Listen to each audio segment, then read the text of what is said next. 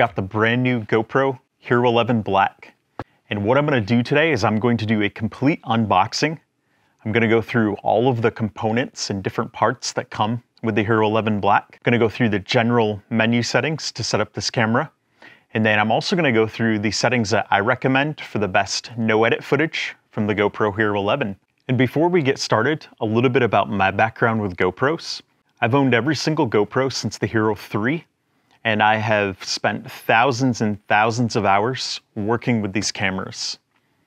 So I've got a good bit of experience with these, and I've got a lot of tips that I want to offer you with the goal of saving you time and making your experience with the GoPro as enjoyable as possible.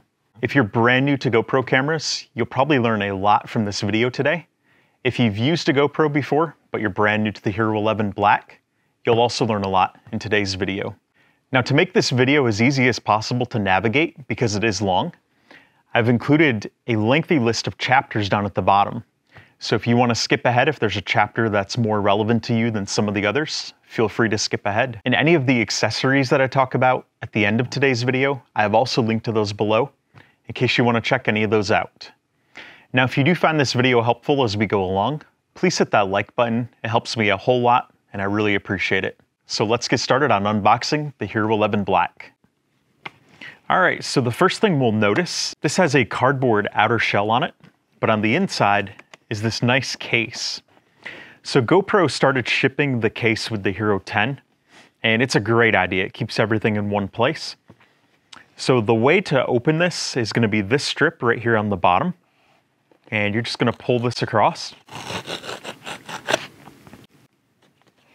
And then you're going to open this and we're going to slide it out.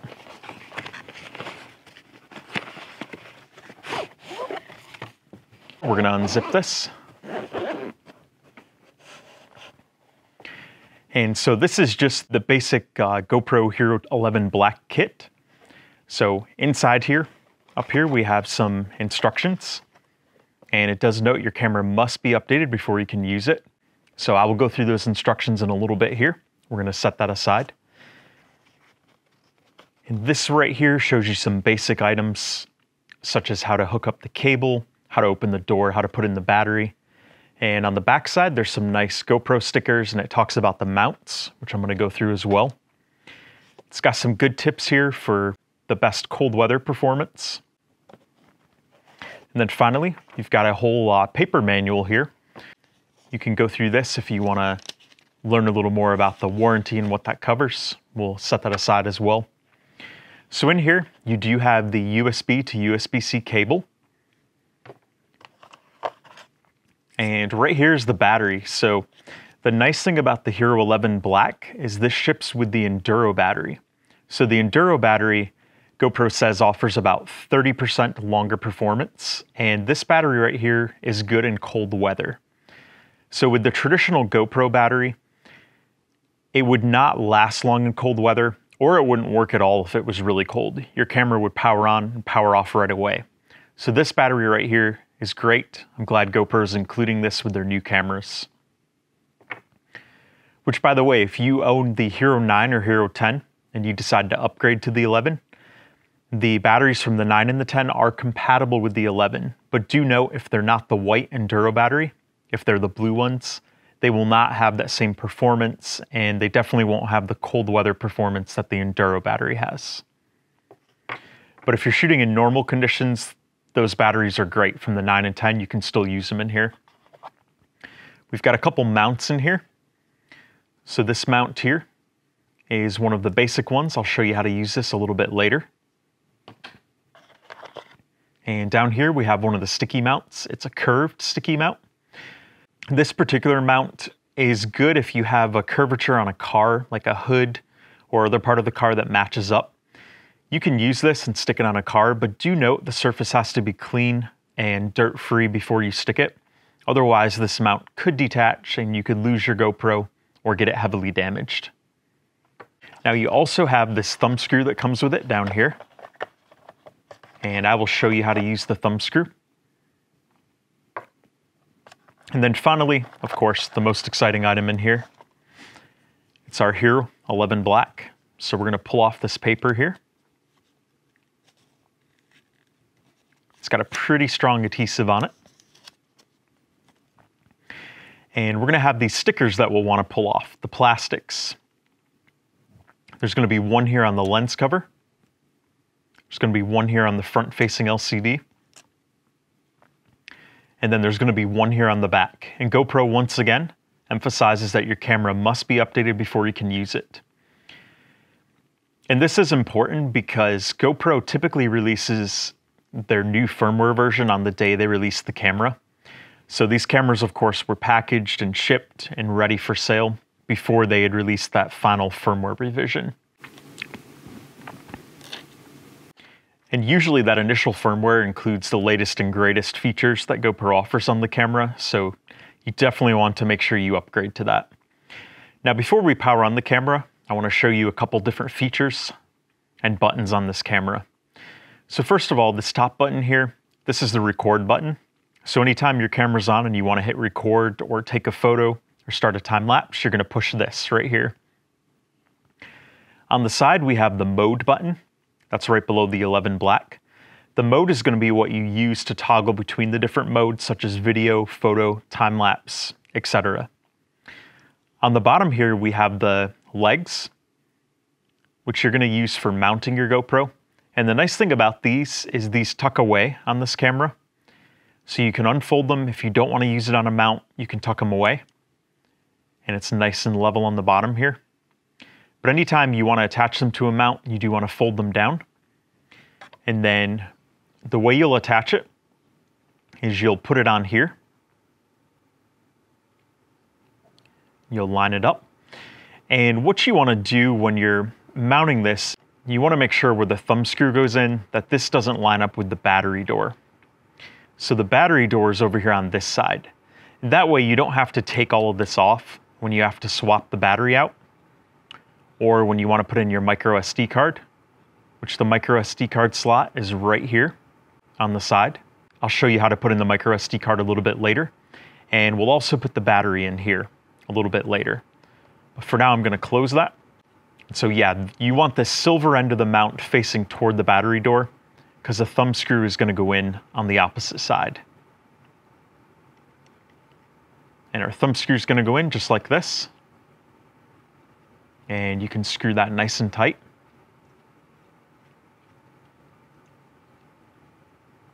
And we're going to hold this mount in place while we tighten it. So what I want to demonstrate here is I want to demonstrate how to attach this to one of these types of mounts. So all you have to do when you want to attach it is you want to lift up the rubber here. The rubber normally is sitting flush, but you want to pop it up. And then what you want to do is you want to slide this in. It's going to click into place, and you can push the rubber down. And the rubber is going to help hold that into place so that it doesn't easily become detached from the mount. But when you want to detach it again, all you have to do is lift the rubber, squeeze these together, and then it's going to slide right back out.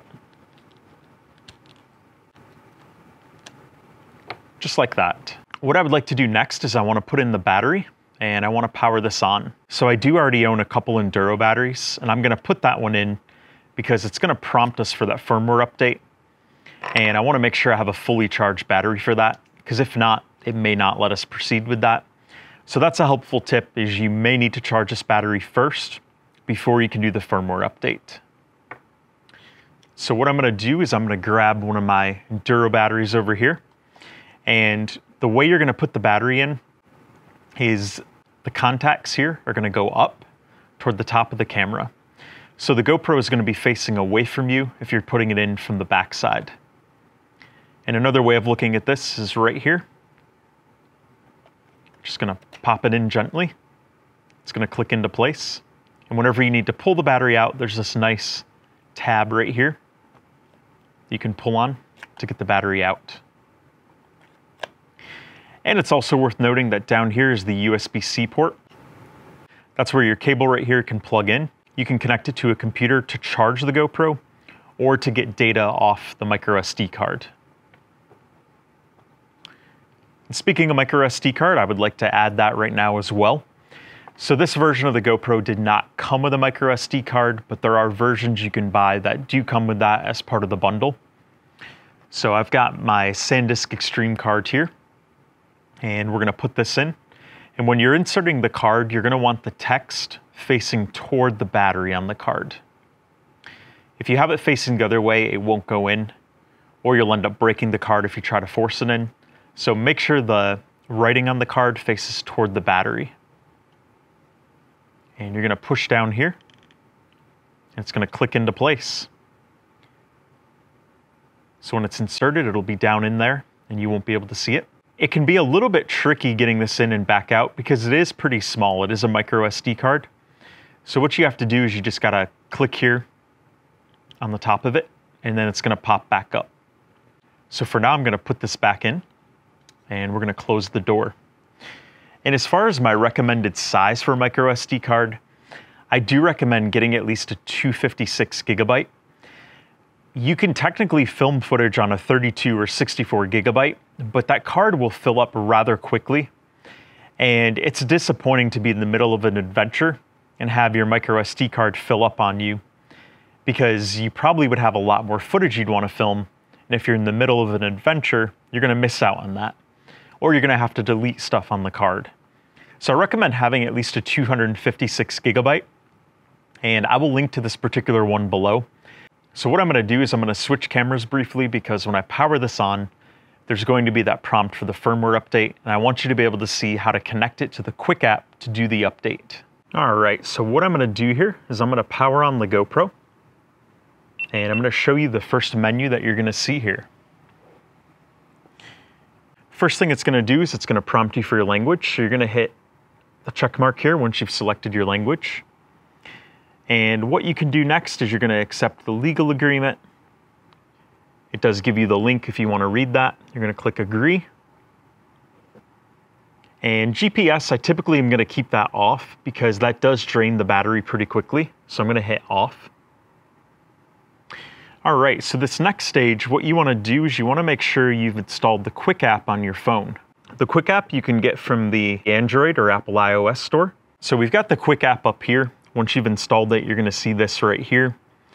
And what you can do is you want to make sure you leave your camera on. And then we want to go down here. We want to click where it says GoPro.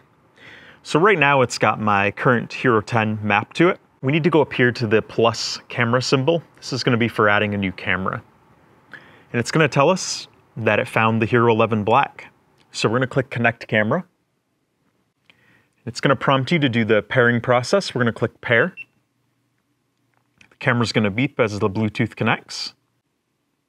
All right, it's going to give us a camera paired message, and it's going to prompt you to name it here. I'm going to take away the I, and I'm going to name it Hero 11 Black. I'm going to click Done, and I'm going to click Save Name. And here it's going to give us the downloading latest features and improvements. This would be the firmware update. And the download can take a little bit depending on your internet or cellular connection. Generally, the file's not too big, so it doesn't take too long. So while this is downloading, GoPro typically releases firmware updates about once a month when a camera's brand new for about the first 4 or 5 months. So something to keep in mind. You want to keep that firmware up to date for the best experience and features. All right, so we're going to click Continue now. And now it's going to connect to the Wi-Fi. We're going to click Join. We're going to click Continue here. We're going to accept and continue. All right, so now it's going to transfer the update to the camera. And that's where it is important that you have a micro SD card in your slot, because if you don't have a micro SD card in there, it's usually going to error out with the firmware because it needs a place to put the firmware update while it's installing it. But the transfer does go very quickly because there's a direct Wi-Fi connection between your phone and your camera, and that goes very fast. And now it's going to install the update. And typically I find the firmware update takes about 1 to 2 minutes. You do want to make sure you leave your camera on and that you don't leave the app on your phone. And it does tell you here your GoPro is going to power off and on a few times during the update. And we're going to get the updating here. And especially that first initial firmware update, I find this one takes the longest of all of them. sometimes 2 to 3 minutes. I think on the Hero 10, that first update took about 2 to 3 minutes. So it did the first reboot there. All right, that beep is a good sound. And update is complete. And then the phone eventually is going to catch up, and it's going to say it's complete on the phone. That's something to keep in mind. I've found that the phone often delays by anywhere from 10 to 30 seconds with acknowledging that the firmware update finished. So I'm going to let that acknowledge that it finished here, and then we're going to move on to the next step. Excellent. All right, so it's going to tell you update's complete when you can see the live view from the camera on your rear screen. And we're going to click I'll do this later. All right, so we're going to go back to the other camera now, and we're going to dive into setting up this GoPro. So the first thing you see here is this easy mode button, and it says swipe down to change to pro mode in the dashboard. So we are going to change it to pro mode. Even if you're a beginner with this camera, the pro mode offers you a lot of options, and a lot of those are going to be necessary to get the very best footage from this camera. So we're going to swipe down, and we're going to swipe down again. We're going to do the initial general menu setup items first. So we're going to swipe down here, and I'm going to go through what each of these buttons are so that you can know and understand what each of these do. So this first one here is the voice control. So if you decide to use the voice control, you're going to select the language. I would say yes, because I speak English, and then that activates it. So this is if you want to use voice control to operate your GoPro. You can do GoPro record, you can do GoPro stop, you can do a whole bunch of different commands. Now I don't use that because my concern is I might accidentally start it recording or stop it recording when I don't want to. So I typically keep that disabled, but if you want to use that, then by all means, that option is there and available. The next button here is to control the audio for the beeps. So if you toggle it off, there will be no beeps, and if you toggle it on, there's going to be beeps.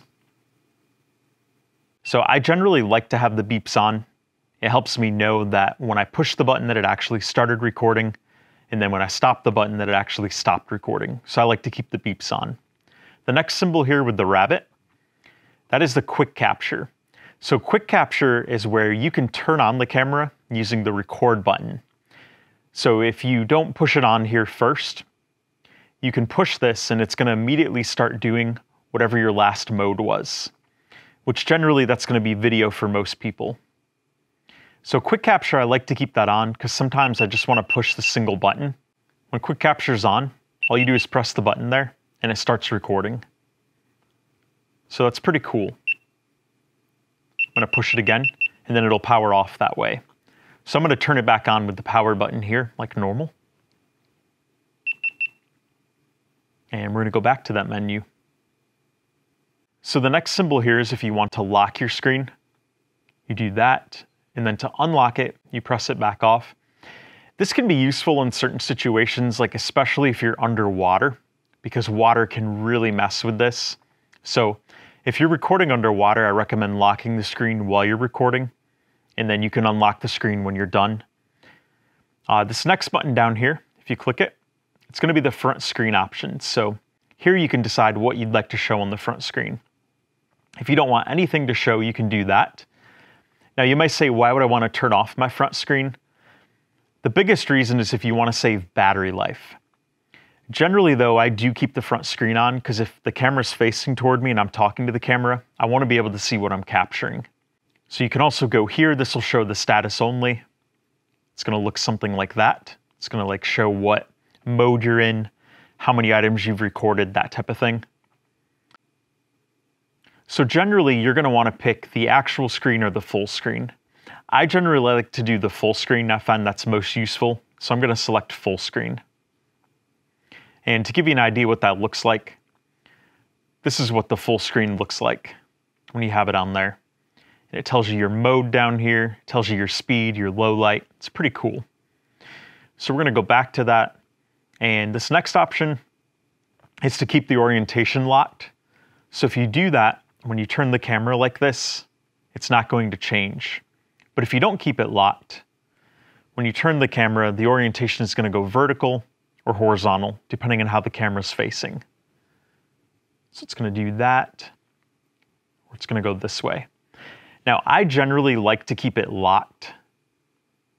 So what I'm going to do here is I'm going to go back to that menu and I'm going to lock it. I like the screen to keep that orientation of horizontal because with some of the new features on here that I'll go over, you can easily get vertical video out of the recording from horizontal. And I think that's the best way to go about doing so with this camera. The next option here is the easy controls will be disabled when you switch to the max lens mode. So max lens mod is a mod that you can attach to this. If you already own it, it's compatible with the Hero 9, 10, and now the 11 Black. So we're going to swipe over here, and we're going to get to a few more settings here. So video mode, we want to click on this, and we want to make sure it's set to highest quality. The quality is going to really matter, and you don't want it on the extended battery because the quality is going to be less.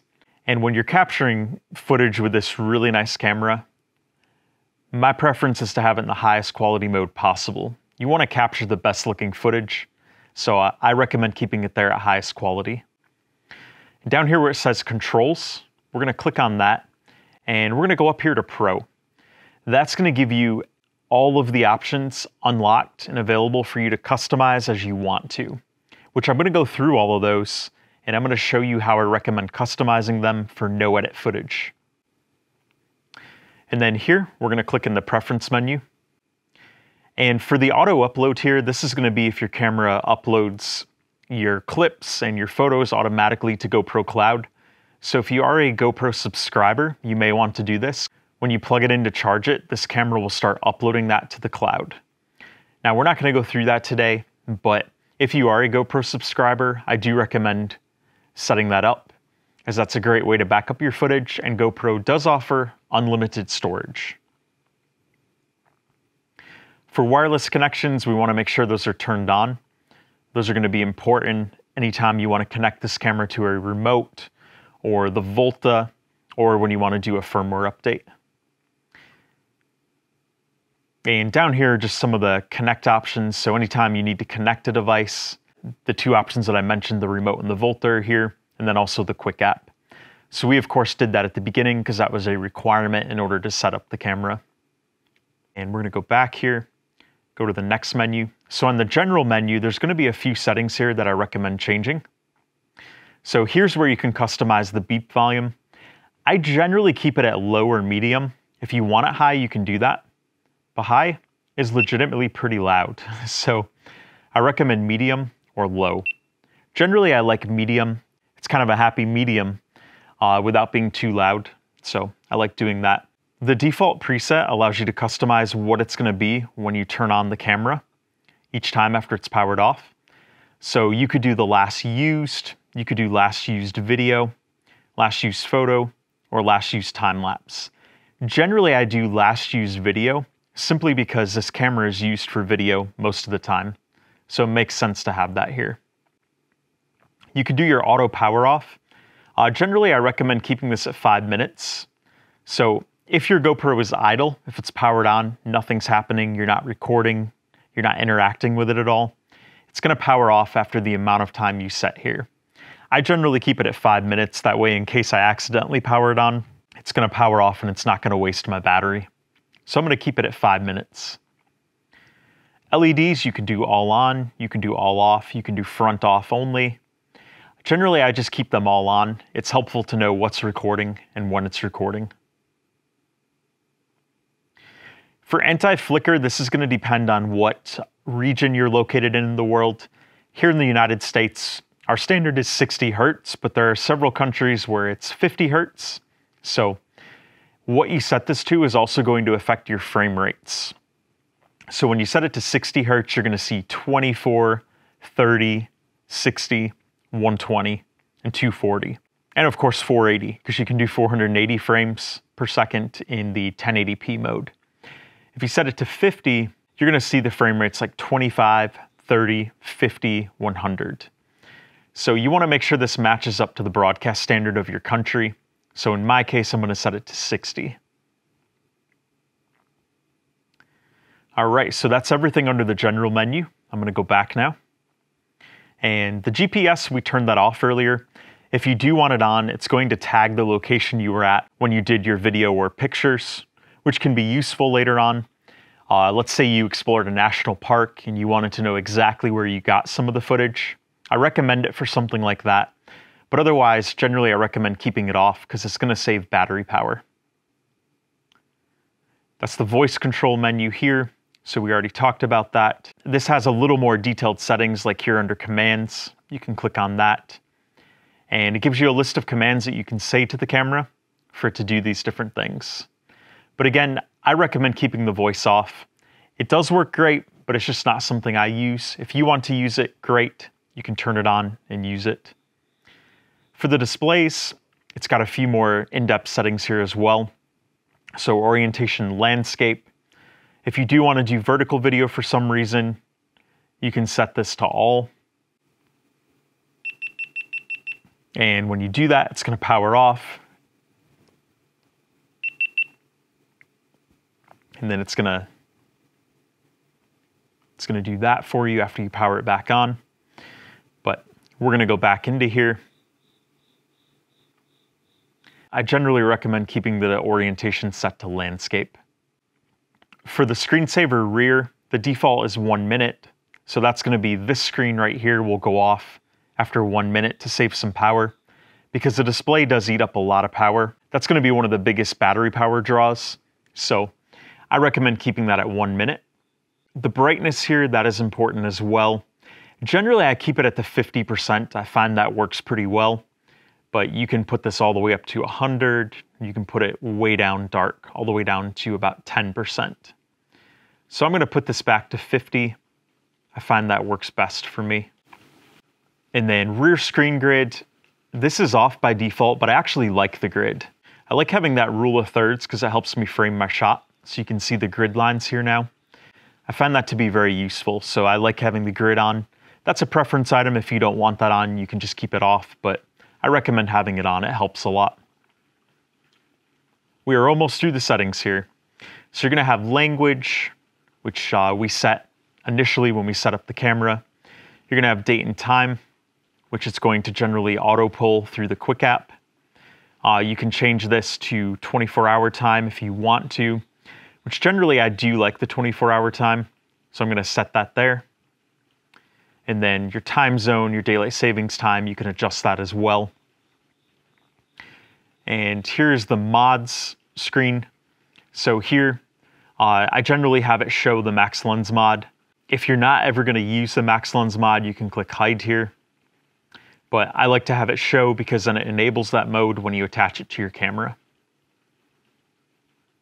And then the media mod, if you own the media mod, this right here, that's going to say not applicable when it's not connected, but when the media mod is connected, it's going to show here. And it's going to give some additional options. We'll talk about the media mod a little bit more later on. And then under the About, GoPro Updates is simply going to prompt you to connect it to the Quik app. And it's going to check for an update. And then if you ever need your camera's serial number, the place you can get that is right here where it says camera info. It's going to give the serial number, and it's also going to show the firmware version. So you can also find it in the battery door down here along the side, but it's very difficult to read in there. It's a very tiny font. And so I recommend getting it here under this menu. And then it also has the battery info. So it's going to tell you the battery health, and it's going to tell you if your battery type's compatible. So generally, you're not going to be able to fit a battery that's not compatible inside this camera. But it is possible that there could be third-party batteries that may not be compatible. So this will show you that if that's the case. And for battery health, over time as you use batteries, their health is going to decrease. This is a good way to check that. These batteries, I've put them through a ton of charges and they're still going strong with excellent, but it's good to check that if you feel like your battery is losing power quicker. You can go here and check that. All right, and this regulatory menu There's not really any settings on this, it just shows you those symbols and the various regulatory standards that it complies with. And then down here, if you ever need to reset your camera or format your microSD card, this is going to be where you find those options. And there's the option to reset your presets and the option to reset camera tips, and then you can also do a full factory reset. Sometimes if your camera becomes buggy, it is necessary to do a factory reset, but I recommend doing that as a last resort.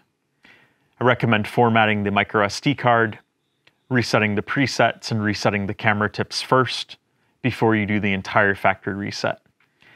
And by the way, formatting a microSD card is a great idea the first time you put the card into your GoPro, even if that card is brand new. I find that works best. And generally, I like to format my microSD card about once a month or so. Of course, do make sure you have the files copied off your card before you format it. Otherwise, it will delete all of those files on your card and you will not be able to get them back. So before you format, make sure to copy the data off. All right, so I know that menu was not the most exciting, but I wanted to go through that with you and make sure all those settings were clear. So now we can get to the fun stuff. I'm going to go through what some of these controls are on this screen, and then we're going to dive into the modes and get some of these modes set up so you're ready to go with this camera. All right, so let's talk about what these buttons are on the screen first. So this up here in the upper left corner, and by the way, if you click on the screen, if you want those to go away, just tap once, and then tap again to get those options to come back. So this up here shows you how much time is left on your microSD card. So the microSD card I put in is 512 gigabytes, and that 512 gigabyte card can hold a ton of footage. This is telling us it can hold 16 hours at 5.3K 30 frames per second. That is a massive amount of footage. Like I said earlier, I recommend at least 256 gigabytes, but if you want to go big, you can go up to the 512 and have plenty of space. This right here shows the mode that your camera's in, up here in the center top. So right now I'm in video mode. If I was to switch it, that symbol's going to change up there to the camera. And if I switch it again to the time-lapse mode, it's going to show that symbol right there. But we're going to go back to video. Up here shows the charge left on your battery. And the charge the battery shows will sometimes change when you change modes on your camera, so that is worth noting. So here, if I was to lower this to a different mode, like 2.7K, it's going to drop to 73% because that tends to use a little more battery power. But if I go back here to the standard 5.3K, it goes back to 75. So that is important to note. There's not anything wrong with your battery. That is condition normal. Over here, this is our hypersmooth setting. So if we click on this, we've got 4 different options.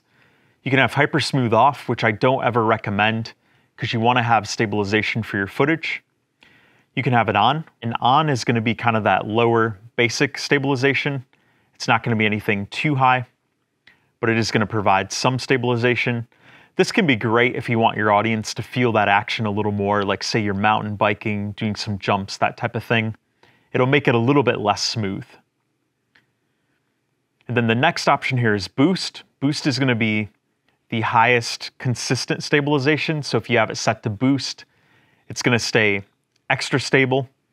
And so even when you're doing stuff that's really rough, this is going to stay really, really stable, which is pretty amazing, the boost is. And then you can also do auto boost. If you do auto boost, basically this is going to be in the normal on mode for Hypersmooth 5.0. But when you do auto boost, if you get to a part in your video where things are just really shaking with the camera, it's going to do the auto boost automatically. So I recommend setting it to auto boost, especially if you want clips that you can share right out of the camera and don't have to edit. So we're going to set this to auto boost. And down here, when it's not set to auto boost, you're going to have a zoom function. I'm going to go back and show you that. I don't recommend doing the zoom because you're not going to get the full resolution out of this. It's going to crop. And if you want to crop, it's just better to do it later on when you're editing. Even if you want to do a quick edit with the Quik app, it's going to be a lot better. Your footage in the end is going to give you more flexibility if you wait to crop it later on. So I recommend keeping that set to 1x. And also, if you want to change this, you can press and hold on this, and it's gonna let you customize what this button has. So you've got a bunch of different options here. So what I recommend doing is I recommend setting this to the option here that you'd like to switch between the most in your modes. So maybe that would be color for you, maybe it would be sharpness. You can do the ISOs, you can do a bunch of stuff. The mode that's going to be most useful for me is probably this EV comp one. And that's going to then show there with that new symbol. And then over here on the left is the 1x button, and this actually controls your frame rate. So if you want this at 1x normal speed, you can keep it at 1x, either 24 frames per second or 30. Both of those are going to be a normal speed, which, by the way, 24 frames per second is basically a cinematic standard. That's going to be what you see in a lot of movies if you live in the United States. And 30 frames per second is going to be a TV show standard. So if you go and watch a TV show, most of the time that's going to be in 30 frames per second. 24 and 30 frames per second are both popular resolutions with the GoPro, and generally they're going to be what you want your finished product shared as. Most GoPro users are going to use 30 frames per second. Now, I have a liking for the 24 because I like to do some really cinematic stuff with this, but if you just want a clip to take out of your GoPro quick and share, 30 frames per second is going to be the normal standard, so I'm going to keep it at 30. But when you go up here, you can set it to 60 frames per second, and it's going to tell you this is 2x. And that's because when you go later on to edit, if you want to slow this down in the Quik app and do some slow-mo for part of your clip, you want to film it in 60 frames per second, and that's going to give you more flexibility to slow it down. If you film in 30, it's going to look choppy when you slow it down in your app.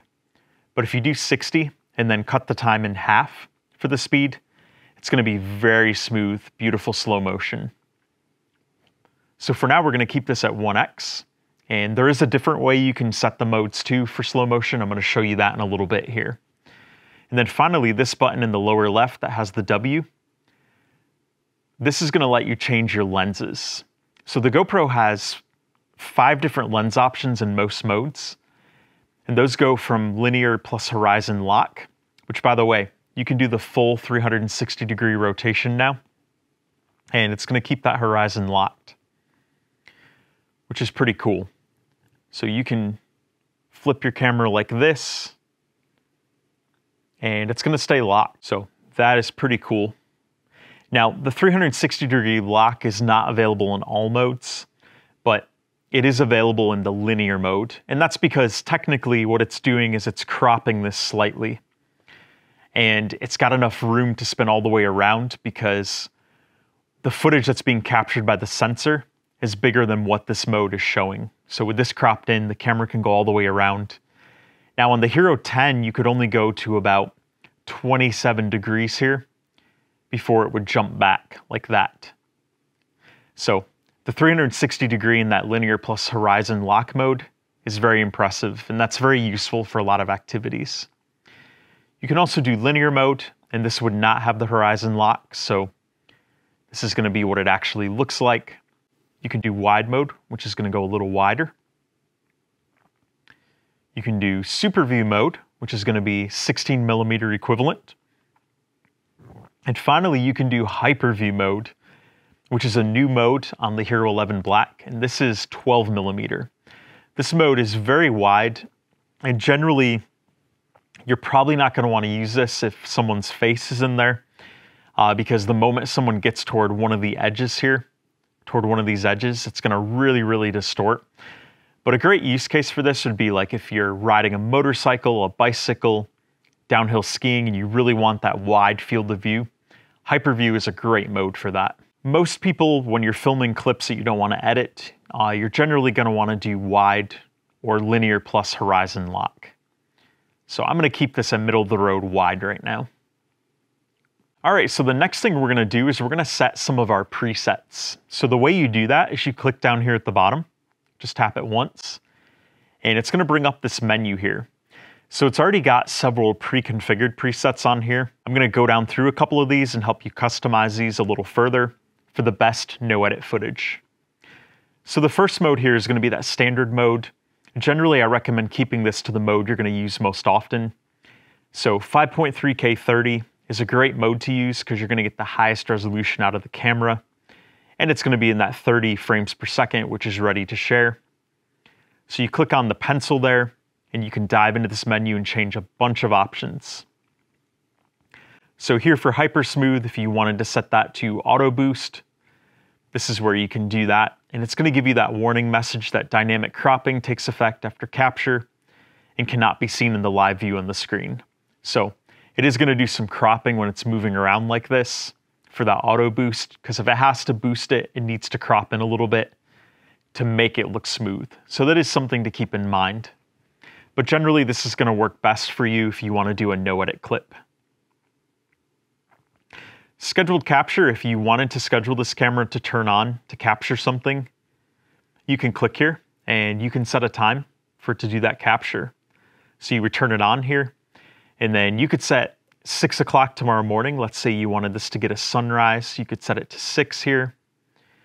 And you would want to make sure that your PM and AM are proper, or if you're in 24 hours like myself, you can set the 6 right there, and it's going to be 6 a.m. And all you have to do is tap back out of that, and this camera can be powered off, and it's going to power on at 6 a.m.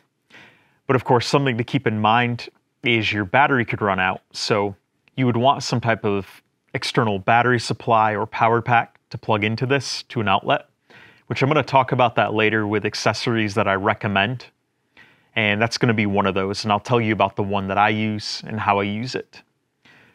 But generally, I find myself not using scheduled capture, so I'm going to turn that back off here.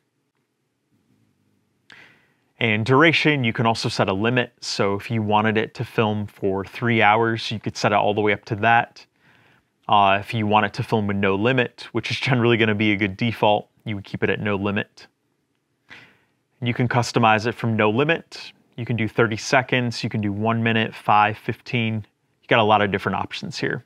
I'm going to keep it at no limit though. Hindsight is a neat feature. So hindsight is useful, let's say if you're at a sporting game for your children, or you're watching people do jumps, skateboarding. You can set this here to 15 seconds or 30 seconds. And what you do is, if you're waiting for a cool moment to happen, you want to have this set up and ready to go. And you're just going to have it on and ready to roll. So you could be back. Let's go back to this mode. You could be right here. And what it's going to do is it's going to queue up the time here at the top. So it's going to queue that all the way up to 30 seconds. And once it gets to the 30 seconds, it's going to maintain the previous 30 seconds of footage. So when you hit record, it's going to start from 30 seconds ago. So that's pretty cool. Let's say you're watching your child play basketball, and your child makes a fabulous three-pointer. And let's say you didn't have your camera recording because you didn't want to have it recording for a couple hours to capture that one 30-second clip. Right after your child makes that three-pointer, you can hit this, and it's going to start recording. So it's going to go back and it's going to capture that prior 30 seconds, and it's going to put that into a clip here. We're going to click stop here. When you go back to review that clip, it gets to the 30 seconds. It's going to maintain the previous 30 seconds of footage. You're going to hear me talking here. When you hit record, it's going to start from 30 seconds ago. So that is pretty cool. If you are using it in a situation where that benefits, I definitely recommend checking that out. We're going to go back into our mode here. But hindsight, it is worth noting that your camera does have to be powered on, and it does use quite a bit of battery power. So unless you're in a setting where you would benefit greatly from that, I generally recommend keeping it off. In timer, you can do a little bit of a delay. Let's say you wanted to get into a shot, like if you have the setup on a tripod and you're going to start talking to it, you could do a 3-second or a 10-second delay. And that means after you tap this, it's going to wait either 3 seconds or 10 seconds to start recording. Generally, I keep that off, but there are settings where you may want to have that on. ProTuner, where there's some very key settings that are going to help you get really fabulous footage from this camera. So one of those new features on the GoPro Hero 11 is 10-bit video. So if you don't know what 10-bit means versus 8-bit, All the GoPros up until now have had 8-bit video. It has 16 million different color shades on it, which I know sounds like a lot, but 10-bit offers 1 billion with a B color shades. So 10-bit is a whole lot more colors than what the previous GoPros have featured, and I consider this one of the best features of this Hero 11. So for the 10-bit, we're gonna turn this on because I wanna get the best possible footage out of this, and it's gonna look a lot better. Now it is important to note that the 10-bit you cannot use in all the modes on here. Keep that in mind. You cannot use it with all modes, but if it's not available in the mode you're in, it will be grayed out here. GoPro's good about graying out stuff that's not available for the mode that you wanna use. For bitrate, we definitely wanna set this to high. And on the Hero 11, the bitrate for the highest is now 120 megabits per second, which is great quality footage. I believe on the Hero 10, that was 100 megabits per second. So we are gonna get a little bit more quality out of this, which is great. The footage is gonna look even better. And that's gonna be in 4K and up resolutions. For the shutter, generally you're gonna wanna keep that set to auto. The only time where you wouldn't want it at auto is if you're using ND filters. And I'm not gonna talk about ND filters today. That's a more advanced feature, but I do have a video that talks about them if you wanna check it out above. For the EV comp, I generally recommend keeping this set to 0 if you just want a clip that you can share out of the camera. If you are in a really bright environment, it can be beneficial to set this down to the -5. You're gonna get more details in the clouds when you do that. That's especially where you're gonna notice it. It's gonna look less washed out and white. So that's one setting where I would keep it at -5. But otherwise, you're generally gonna be okay keeping that set to the default of 0. For the white balance, you're generally gonna be good keeping that set to auto. If you are shooting in a sunset, that golden hour, then you may wanna set this up to 6500K. It's gonna make your footage look even better. But generally for daytime shooting, you can keep it at auto, or you could do 5000 or 5500K if it's a sunny day out. Now for the ISO min and max, this is pretty important. For the ISO min, you wanna have this set to 100. But for the ISO max, 1600 is not a great option. So if you're filming in low lighting, 1600 is great. It will give you footage that's better lit, but that footage is gonna have a lot of noise and it's not gonna look good. So noise is that grain, and that type of footage is basically unusable. So what I recommend for ISO max is set this to 800. You don't want it to go any higher than that. You wanna have footage that you can still use when you're done filming, and 800 is gonna give you that. For sharpness, for clips you want to share right out of the camera, I recommend keeping that at medium or low. You don't want to go high. High is too sharp, and it's going to tend to make your footage not look so good. So if you're going to edit any footage, I recommend putting sharp to low, but if you want a clip to share right out of the camera, keep it set to medium. For color, you do have 3 options. You have flat. Flat is going to be if you want to edit that footage later on. But if you want to do the clips to share straight out of the camera, you want to keep it at natural or vibrant. Now, vibrant is going to give you that really deep saturated footage that GoPro is known for. I generally recommend keeping it at natural. Natural is basically going to make your environment look exactly as it does when you're filming, and I find that works best for clips to share. If you really want that deep saturation, then do vibrant. For the raw audio, you're gonna generally want that off unless you wanna have the extra audio tracks. And that can be useful if you're doing audio editing on it, but for the sake of today's video, we're not talking about editing footage. We're just looking at clips that come straight out of the camera. We're gonna select off there. For the wind, I generally recommend keeping this at auto. The microphones have come a long way in the GoPro, but if you need really good audio, then you're gonna wanna invest in the media mod, because a media mod has some additional built-in microphones, which are great. And it also offers you the option of plugging in a microphone. So you can plug in an external microphone down here where there's a 3.5 millimeter jack. Hold that up so you can see it. And that's what I use when I really want good audio. Like if I'm vlogging and talking to the camera, I use the DJI wireless mic to hook into that. That is my favorite microphone set.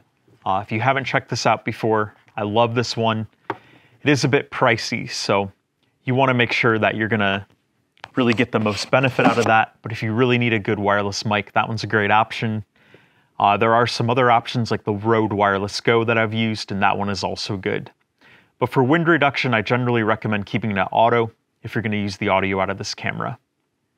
But if you're doing a project or a vlog where there's going to be a lot of factors that are dependent upon sound, like if you're going to be talking a lot, then I do recommend the Media Mod and or an external microphone connected to the Media Mod. Because when sound plays an important role in your project, you want to make sure you have the very best. And the Media Mod will not apply because we don't have it connected to the Media Mod.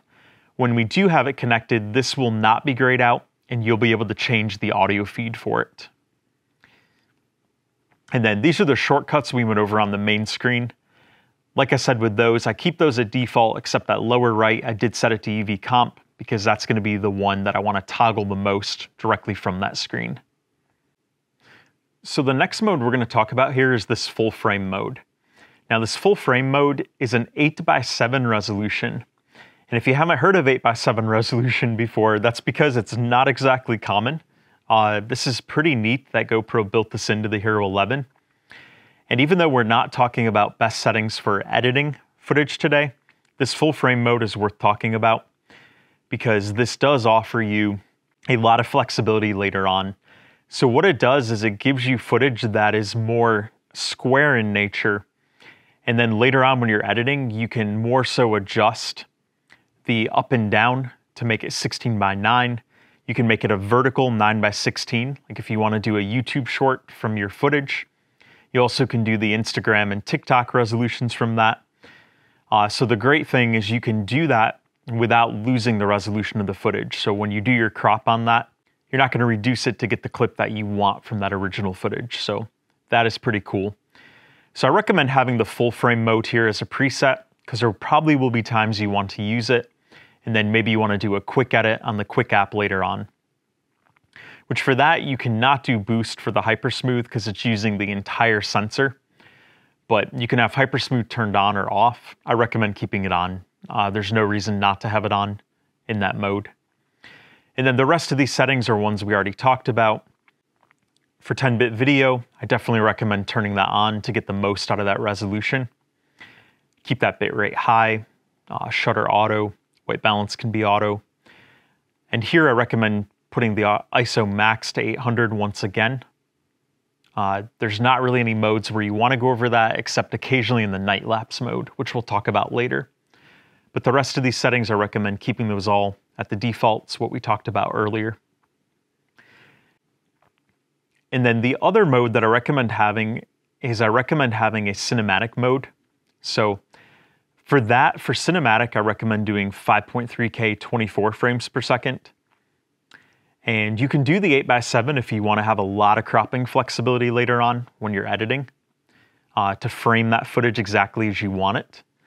But generally, I'm going to stick with the 16:9 because we're doing this with the intention that you want to share the clip right out of the camera.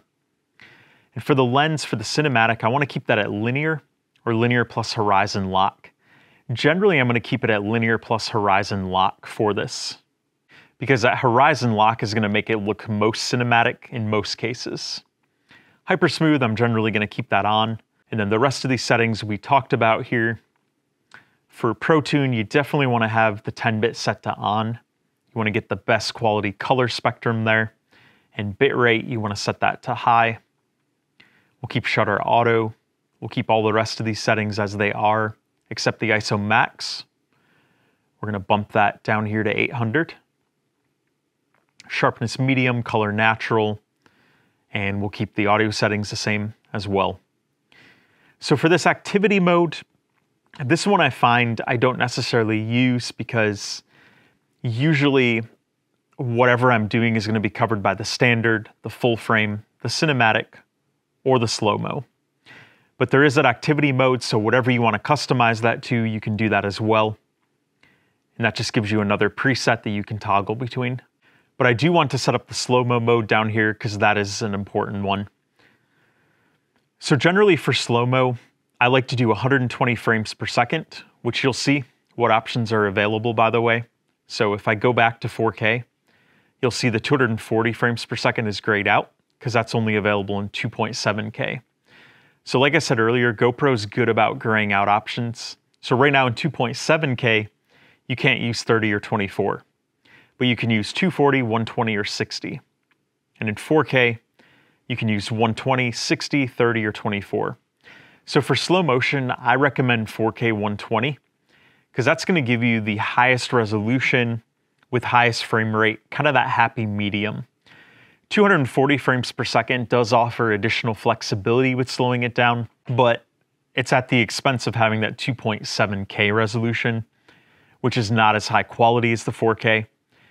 And with 120 here, you can slow it down 4 times if your finished product is a 30 frames per second timeline, and that's going to be the default option in the Quik app. But if you're editing and your timeline is 24 frames per second, say on a computer, you can slow this down by 5 times. So that's pretty cool.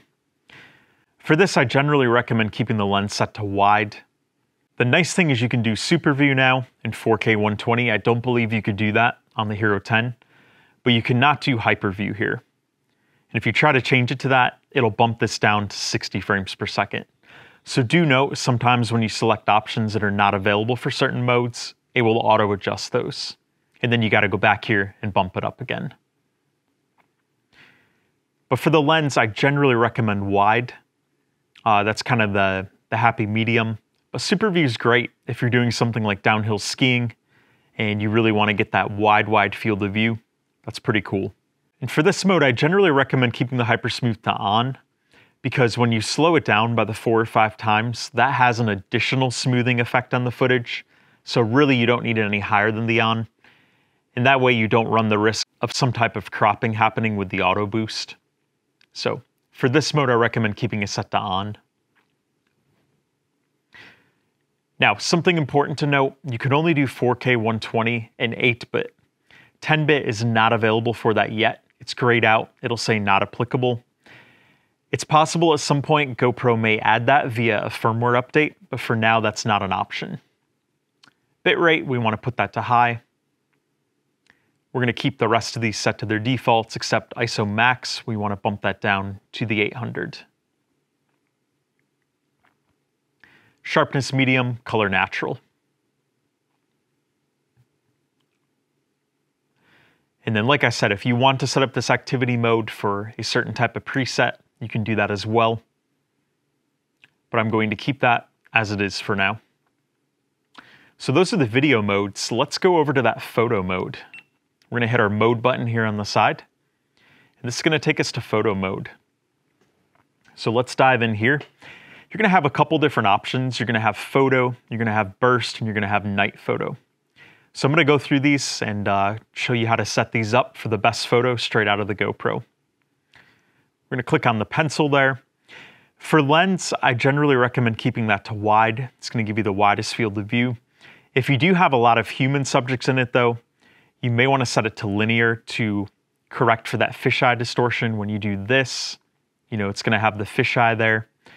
That also could apply if you're in like a city with lots of buildings. You may want to keep it at linear there as well. But generally I'm going to do wide if it's a landscape photo, anything like that. For output, it's great to put it to super photo. The GoPro is going to automatically process that. And the GoPro does now have 27 megapixel photos. Megapixels don't mean everything, but in this case it is pretty nice, and it does output pretty good images too. I've been very pleased with it so far. And you can also change the mode here. You can do the HDR, you can do the standard, or you can do the RAW. If you want to edit photos, you want to set it to RAW, and that's going to give you a JPEG and a GPR. But if you want a photo straight out of the camera, keep it set to super photo. The Hero 11 Black is pretty good about determining what the best auto settings are for your photo. And when you do that, it's going to gray out a lot of these Pro Tune options. You will still have white balance that you can adjust and sharpness, but generally I recommend leaving those alone. If you wanted more customization over the photo, what you would do here is output, you would go to RAW, and this is going to unlock all of these options here, except the lens. You'll be stuck with wide, you can't change that for RAW photo. But RAW is going to be if you want to take that photo and edit it in the Quik app later on, or something like Lightroom. So if you want to, put it to RAW, and then that's going to give you a whole bunch of options here. And if you're shooting a RAW photo, you'll want to put the UV comp down to -5 to preserve some of those highlights. If it's a really bright day, you want to put it to -1. White balance, you can keep it at auto because you can change that when you edit. And for the ISO max, you're going to want to put that down to 800. You're not going to want to go higher than that or your photo is going to get pretty noisy. And sharpness, if you're going to edit it, I recommend keeping that at low because it's easier to add sharpness versus taking it away. And color, you would want to put that to flat. It's going to allow you a lot more color correction flexibility with the photo. And shortcuts down here will not apply to this. So for the burst photo, this is going to be if you wanted to take several photos in a row. If you're using the burst, you can adjust a whole bunch of these settings. So you could have it do 3 in 1 second. You could have it do 5 in 1 second, 10 in 1 second, 30, 10 in 3 seconds, 30 in 3 seconds. Basically, there's a bunch of options here. This is going to be for one of those things where you're doing something that's changing quickly. Maybe even where you're trying to pose a photo with several people. You want to have a lot of photos you can flip through to find the one where the fewest people have their eyes closed, something like that. Or if you want one with your kids and you want to make sure it's a photo where the kids are mostly smiling, you know, this is a great feature for that. Like 10 in 3 seconds, that's generally my happy medium for that. I find that gives you the most usefulness out of this feature. And then you can, of course, change the output. It can be standard or raw. I generally recommend raw for this because you kind of want the most flexibility over those that you can have. So then down here, you want to change the ISO min and max. You want to keep the min at 100, max to 800, sharpness to low, and color to flat. That way you can pop it into the Quik app and do your edits. Shortcuts will not apply here. And then for night photo, most of the settings GoPro offers by default here are going to be great for this. You do have a lot more control over a night photo if you do RAW. And I recommend doing RAW because it gives you the JPEG and the GPR. So if you do standard, it gives you the JPEG only. So when you do the RAW mode, you're going to get what the standard would have had anyway, plus a duplicate RAW file. So I recommend doing RAW there. And then a timer is good for a night photo because after you hit this, you want to have your camera holding really still for that. You don't want any shake because the night photos are very sensitive to that. They're going to come out very blurry if there's any bit of movement there. So you're going to want this setting someplace when you do that or on a tripod. And for EV comp, you don't want to change that for night photo. White balance, you can keep that to auto. ISO min and max. Generally, that's going to be a good upper end. If you do 1600, the photo is going to be too grainy and unusable in most cases. And generally for that night photo, if you're going to edit it, I recommend doing low and flat. But if you're not going to edit, you can do medium and natural. And down here's our shortcuts. All right, so those are the photo mode presets that we've customized. We're going to go next to the time-lapse mode. So I'm going to show you some default settings if you want to get a time-lapse straight out of your camera. We're going to click down here. And the first setting is going to be for time warp. So time warp is very cool. I recommend customizing this. So for time warp, I recommend doing these 5.3K. On the Hero 10, you could only go as high as 4K, but now you can go to 5.3K. So I recommend doing that. That's going to give you the best, highest resolution, and then if you export it as 4K and it's scaled down a little, it's going to look extra good. Now you can do this in the 4:3 photo mode as well, which is also cool. That's going to give you some flexibility if you want to reframe that. But for the sake of this, I'm going to keep it at 16:9. The lens, you also have some options here. You can do wide, you can do linear, or you can do linear plus horizon leveling. So I actually like the linear plus horizon leveling for this. I think it's good to keep that in this case. If you're doing a time warp someplace where you want like a wide field of view, something with a landscape, that's going to generally be better. But if you're doing like a time warp in a city, someplace like that, I definitely recommend the linear plus horizon leveling. For the speed, I like keeping that at auto. GoPro does a good job with that auto speed, but you can customize this. You can do 2 times your speed, 5 times, 10 times, 15, all the way up to 30 times your speed. And the nice thing is it does the math for you here. So for each of these, it's going to tell you how much it speeds up and stabilizes your video by. But I like to keep it at auto. Auto does a great job.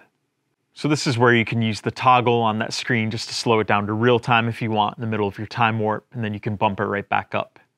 And that's going to be the button available down here when you're in time warp mode. I'll show you really quick what I mean by that. So that's going to be this button down here in the lower right.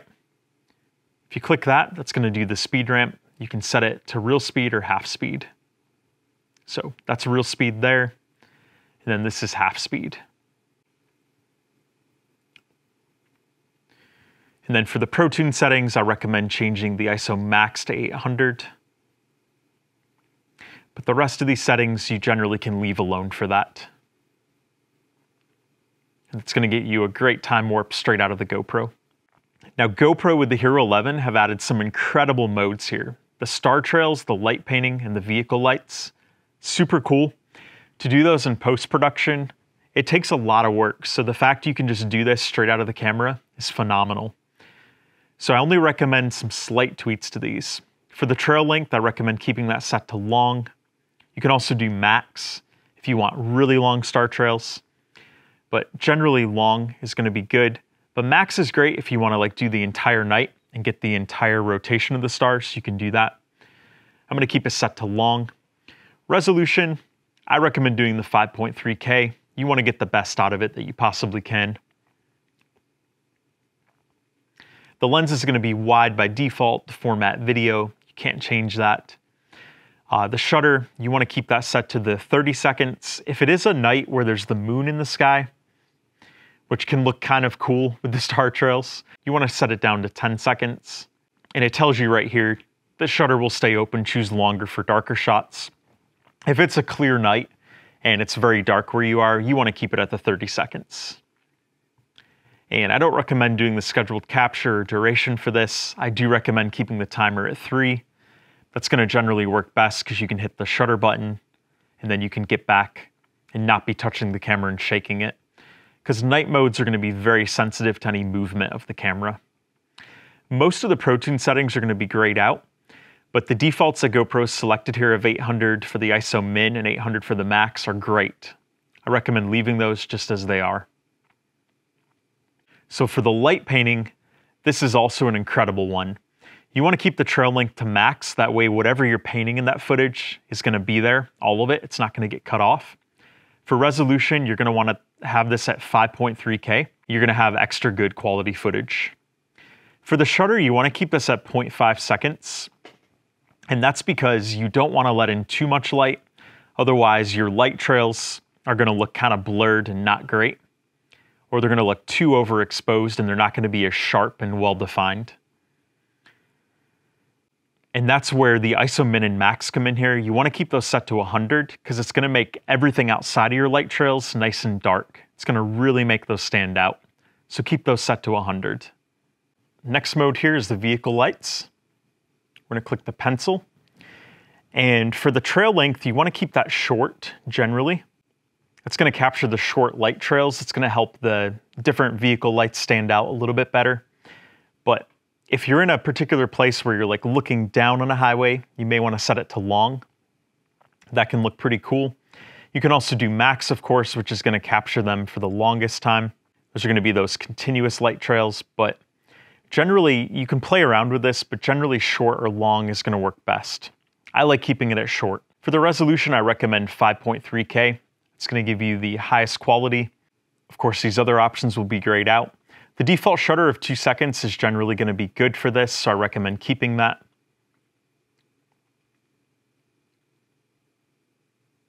And then down here, the ISO min at 800, the ISO max at 800, that's also good. If you are in a city where it's really bright, you may want to bump the ISO min and max down to 400, but generally 800 is going to give you pretty good results.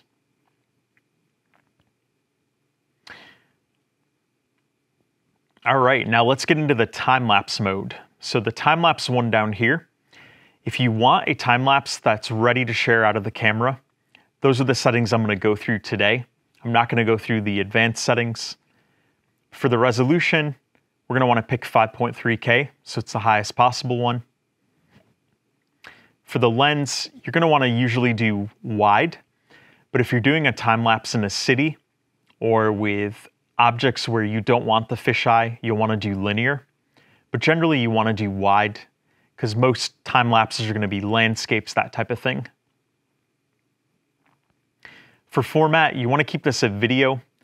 What that's going to do is it's going to take each of those individual photos and it's going to splice them together in the camera. It's going to give you a single .mp4 file that you can export at the end. For the interval, I generally recommend 5 seconds. 5 seconds is a great interval for most time lapses. You can go all the way up to 60 minutes, which means it'll do 1 frame every 60 minutes.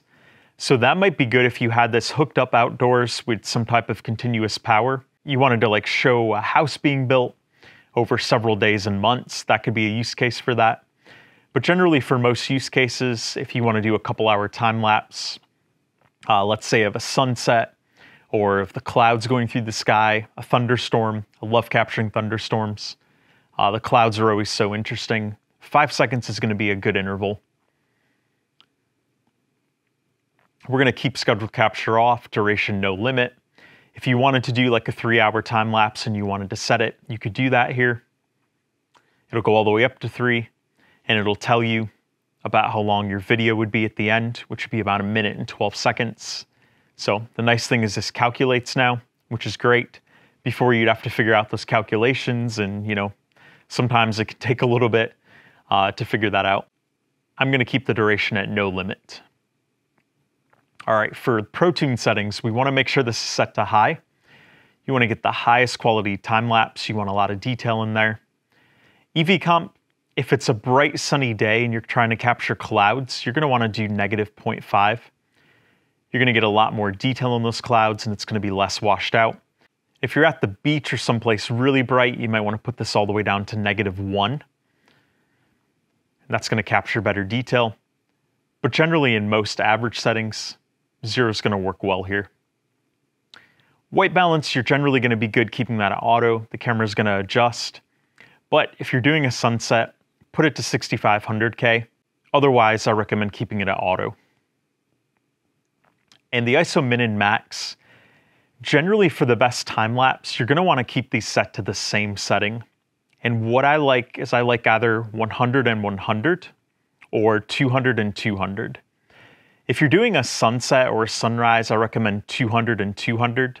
If you're doing middle of the day and it's a bright day, I recommend 100 and 100.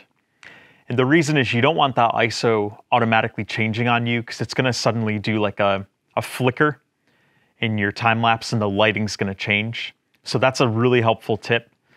Keeping it set to the same for these is going to give you best results. And sharpness, if it's going to be one you share straight out of the camera, I keep that at medium. And color of natural tends to work great. If you really want those colors to pop, you could do vibrant here, but natural I find works best. And shortcuts down here will not apply. And then finally, night lapse. So night lapse, it's a little bit tricky to get a good one to share out of the camera. If you're doing like stars on a really dark night, you're going to get a lot better results using the photo mode, which I have a whole video dedicated solely to filming night lapses. I've linked to it above. It'll show you all the ins and outs of that, and it'll show you my entire process I use from start to finish with the photo mode and the video mode. But if you want to do the video mode, I'm going to show you the best settings for that. So for resolution, once again, we want to do 5.3, and we're going to keep the lens at wide. We're going to do format of video. For the interval, we're going to keep that at auto because we're going to have the interval adjust to the shutter. So with the shutter here, if it is a really, really dark night, you're trying to capture the Milky Way and some stars and lots of stars in the sky, you're going to want to put this to 30 seconds. If it's not a really dark night, you're going to want to put this around 20 or 15. Like if you have a full moon in the sky, you're going to want to keep this around 15. If it's like a partial moon, you're going to want to keep it at around 20 seconds. But if there's no moon, you're in the middle of nowhere, you don't have light interference, keep that at 30.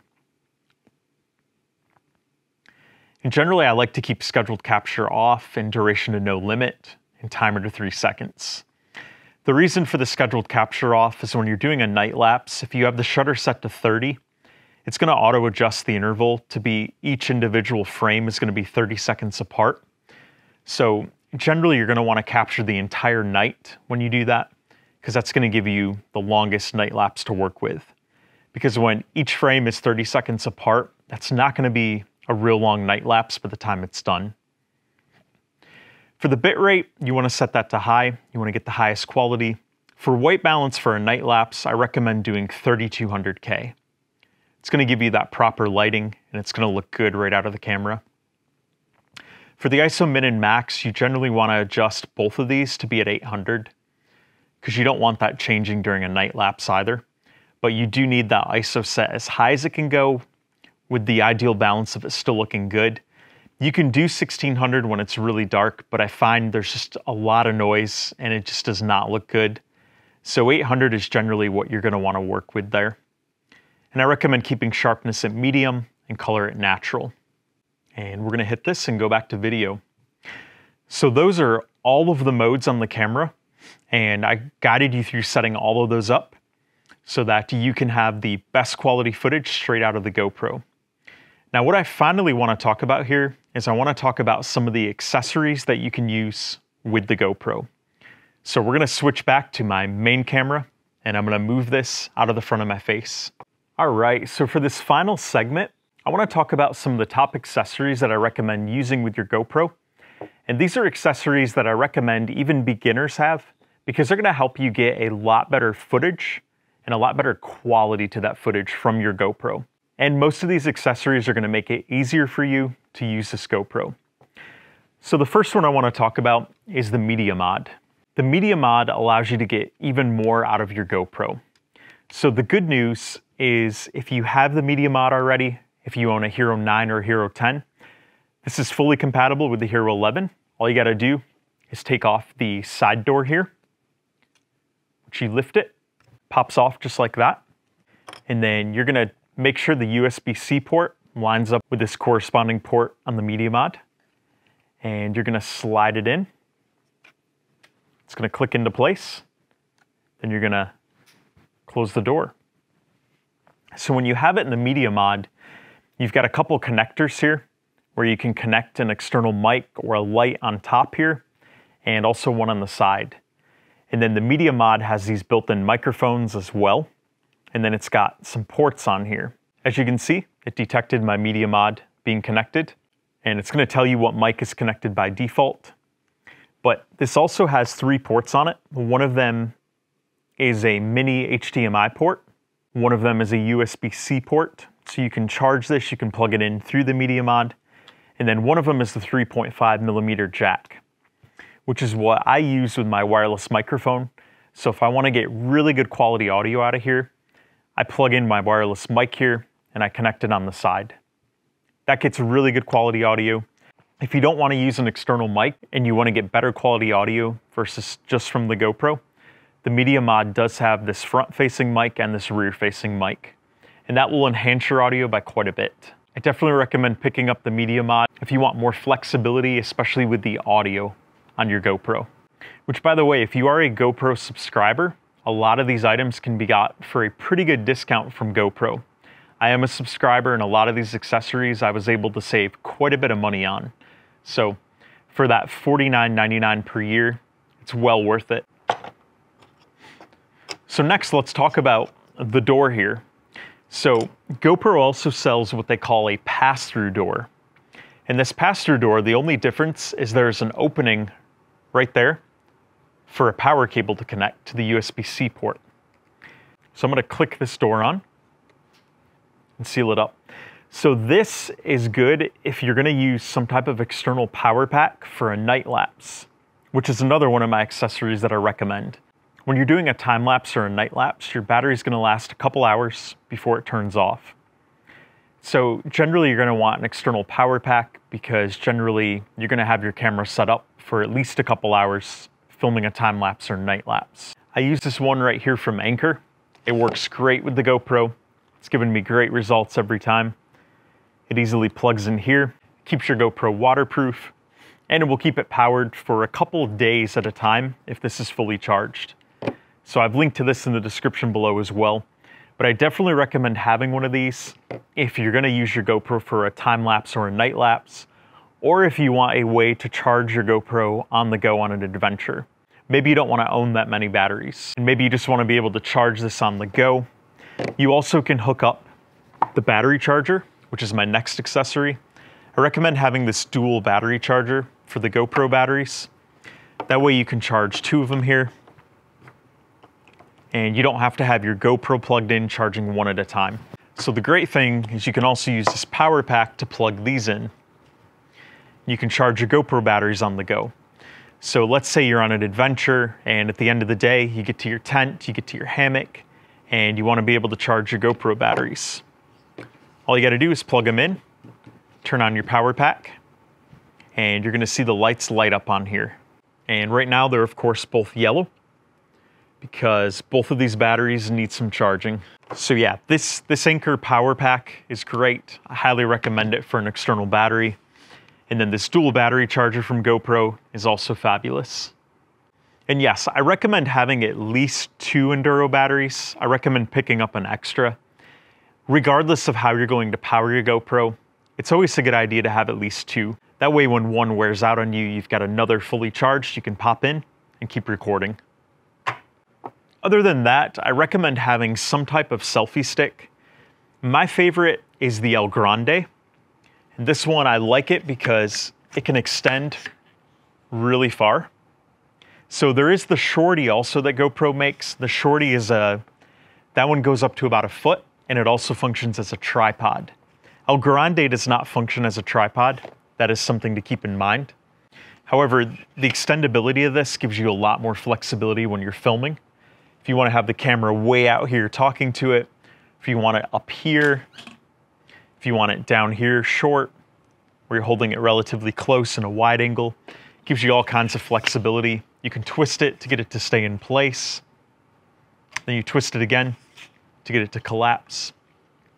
It's got the built-in GoPro mount right here on the top, and you would just mount your GoPro right on here, and then you're good to go.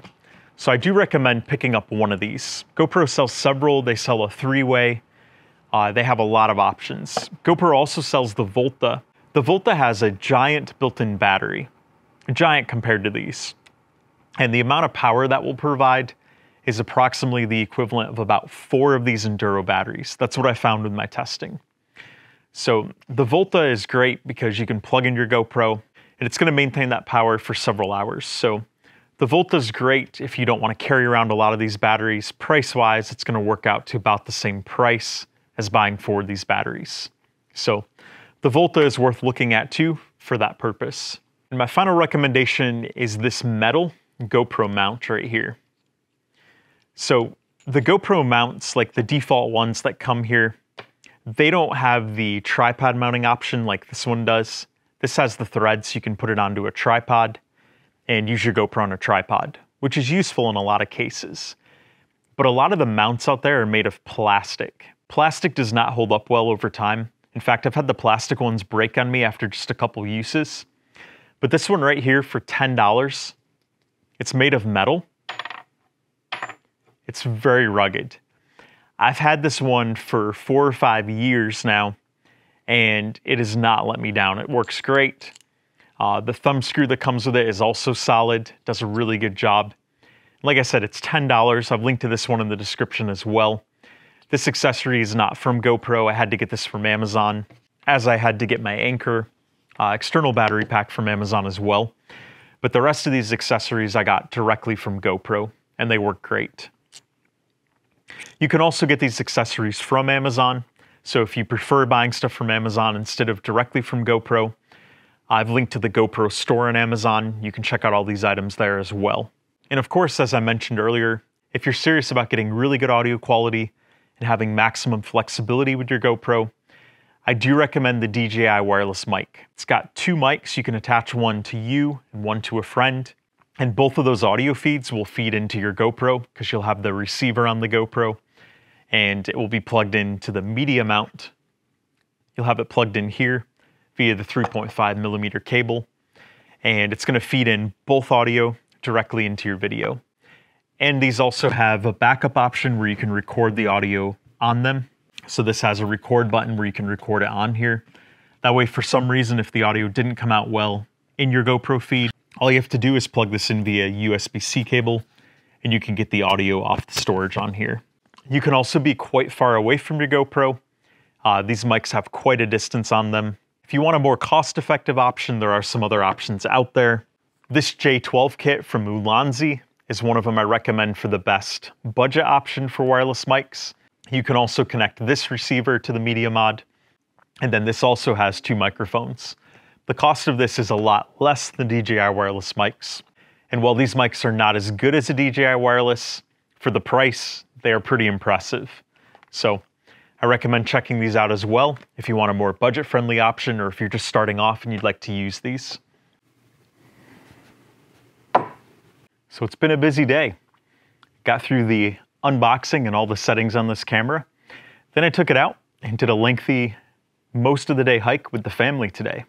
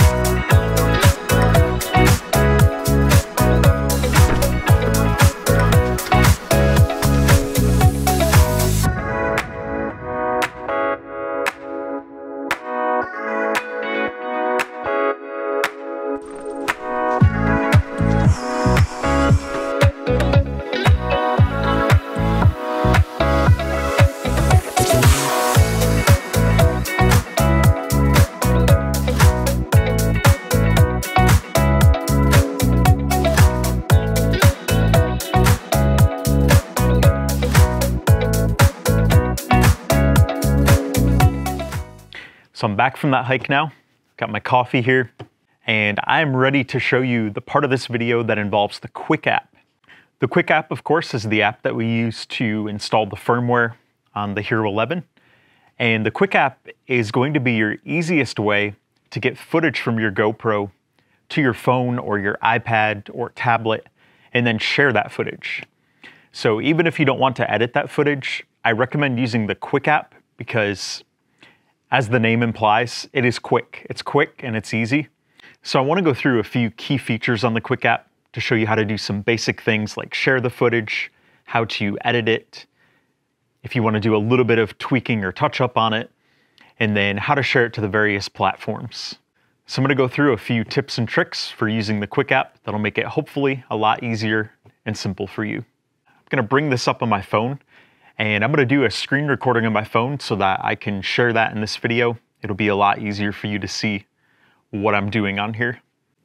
All right, so the first thing we're going to do is we're going to open up the Quik app here, and then we're going to turn on the GoPro. So we can either turn it on here where it says tap to power on, or we can turn it on with the button here. I'm going to do the tap to power on. And I have found it doesn't always offer me that tap to power on option. Sometimes it does, sometimes it doesn't. When it does offer it, I just like to use that, simple enough. When it doesn't, it's going to offer you the option to connect via Bluetooth, and then it's going to show this, what you see right here. So this is the main screen that you see in the Quik app when you click on GoPro, and this actually allows you to control your GoPro from your phone. So if you wanted to use your phone as a remote, you can do a lot of things here. So some of the key buttons here, this button on the left here is the power button. This enables you to power off the GoPro or power it on from your phone. The gear symbol over here, if you go to this shows you a lot of those main menu controls that I went through earlier on in this video. And so you can adjust any of those here quite easily from your phone. It also shows you what firmware version you're on and your battery level, as well as your SD card capacity. And then down here is where you can switch between your modes and some other key settings. So if we click this symbol right here, that's going to take us to the time-lapse or time warp mode. It's going to take us to the video mode in the middle, and then photo mode on the right. And then of course you can enable preview. If you'd like to see a preview of what the camera's seeing, you can click on that, and it's going to show you that on your phone. But you're not able to have a continuous view of what the camera's recording. Once you hit record, that goes away on your phone. So that is something important to note. And then of course it's going to tell us the GoPro has new footage. So what we can do is we can click download there, and it's going to download all of it. Or we can go here where it says view media, and we can selectively pick clips to put on the Quik app. So I'm going to do the selective option because I have filmed hundreds and hundreds of different clips, photos, time lapses, all kinds of stuff. And if I download all of that, it's going to take a while, even though it is pretty fast. And I'm not going to go through all of those clips with you today. I'm just going to go through a couple to kind of show you a few basics that I think are really helpful to know before you're sharing clips. So we're going to go here where it says view media. And it is going to show me all of the footage here that is on my camera. If you go up here at the top where it's got that down arrow, you can filter by photos, videos, highlights, capture date, file size. There's a lot of different options, so that's pretty cool. I'm going to do capture date because I kind of want them to show in chronological order of how I captured them. So what I want to take a look at first is I want to take a look at one of those brand new 8x7 aspect ratio clips. So I'm going to pick one of those clips here. Let's pick this one right here. It's a good 10-second clip. And this is in that 8x7 aspect ratio, which is pretty cool. So this, of course, is a low-res preview. But your buttons down here on the bottom, the first one on the left here, the down arrow, that's going to download the clip to your device. And that's going to be the full resolution size when it does that. So when we click View Media, we can then go here. And this is going to be the full res. So that clip looks a lot better. There's a lot more detail in there. And this was filmed in 10-bit, by the way, with the 10-bit color. So now that that's loaded, there's the edit button over here. When you click on that, it's going to give you several different options down here. So there's clip. Clip is going to bring up this timeline where you can decide if you want to cut out some of the clip. You're going to click on the scissors here, and then you're going to drag this along. So let's say we wanted to cut it right. Let's say we wanted to cut it right about there, 7 seconds. I'm going to click on that again. And the important thing to note is wherever it's highlighted in blue, that's going to be what it keeps. But whatever's grayed out is what it's going to clip and get rid of once you hit that check mark. So I'm going to hit the check mark down here in the lower right, and I'm going to click Save. And it's going to offer you the option to save as a new clip. That way your original's preserved in case you change your mind or you decide you want to work from that original for some other use case. So I'm going to click Save as New Clip, and then that's going to be in the app gallery now. So if I go back, I'll click on that 7-second clip, and we can go back here to the edit button, and you can do some framing. So the framing is going to be one of the biggest use cases for the 8x7.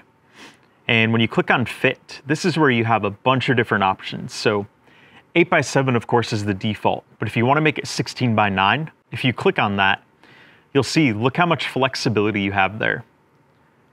You can go all the way up like that. You can do all the way down there. It's really cool.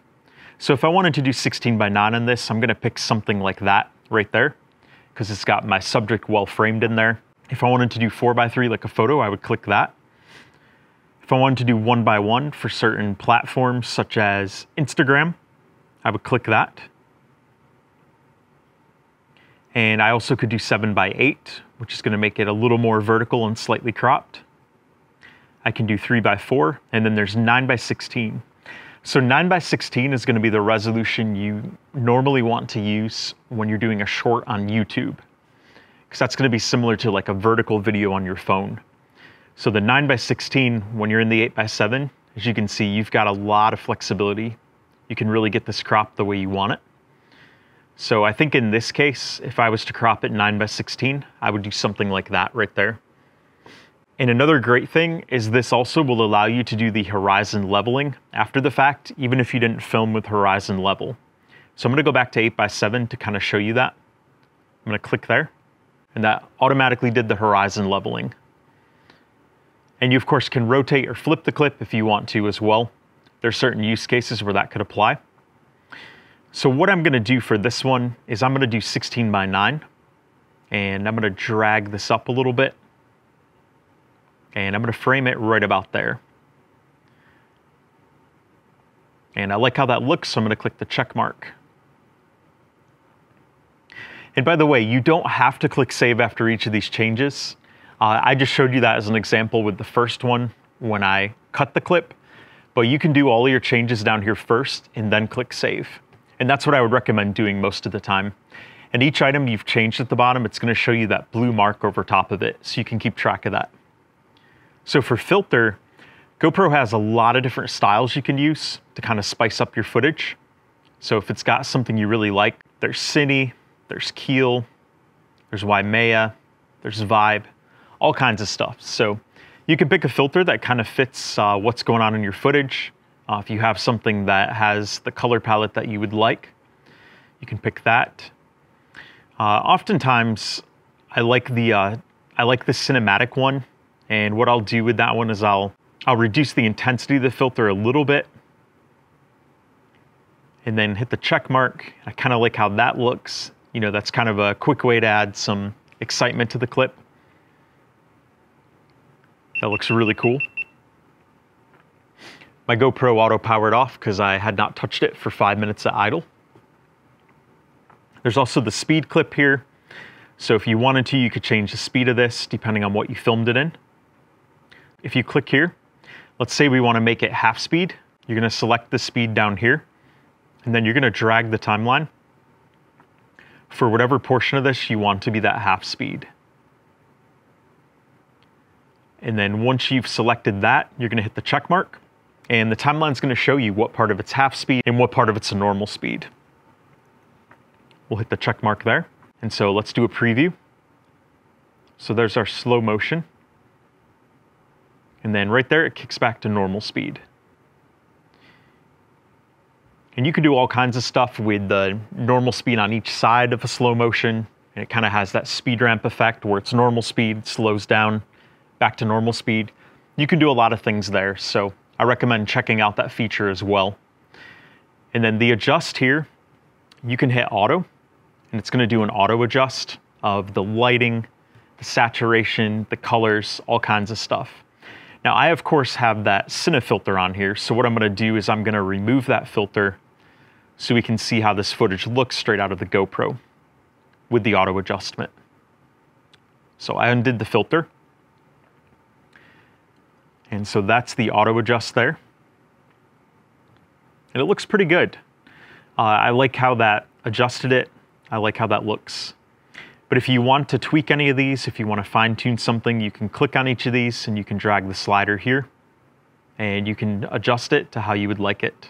Sometimes I'll work a little bit with the shadows and highlights, depending on the lighting in that footage. Sometimes that's beneficial. I find those two in particular are. So I'm going to bump the highlights a little, and I'm going to bump the shadows down a little. And then once you've made your changes, hit the check mark. And then finally, there is a stickers option. So if you want to add a logo to your footage like that, it's kind of cool. You can add it up there. But once you've made all of your changes to the clip, what you're going to do is you're going to go up here and you're going to click save. And then once the clip is saved, it's going to show right there. And you can hit play. You can make sure you like how everything looks. And so now at this point, down here at the bottom, there's also this option where you can actually grab a photo from this. So that's kind of cool. So you can drag anywhere here and you can grab a frame from the shot. So I think one of the frames I might want to grab is maybe right there where my wife stands by that tree. So I'm going to click save frame, and I'm going to save that to the app. You can also save to the photos on your phone, or you can share directly to media, which is great. If you were to click share to media, it's going to then pop up those options, and it's got Instagram, Facebook, and then if you click here, it's going to give you other options depending on what apps are installed on your phone. And then this next one here, this is going to kind of go into the GoPro editing suite, where GoPro is going to customize the edit. They're going to add some music. This is if you want like an auto edit, so that's kind of cool. You can adjust the themes. They've got a bunch of options down here. So that is pretty cool. You can adjust the title. You can adjust the music. All kinds of stuff. I know the point of this was no edit, and those are the settings I showed you for the GoPro. But if you want to do a little bit of tweaking on your clip to make it more exciting, that's what you can do here in the Quik app. And this next button here allows you to do a highlight tag. So if there's a part of the clip you want to tag, this is especially useful if you have really long clips. You can tag a highlight and it's going to show there on your timeline. Then of course, if you want to delete your clip, you can hit the delete and you're going to delete right there. I do not want to delete this clip, but if you want to, you can hit delete and it's going to remove it from the Quik app.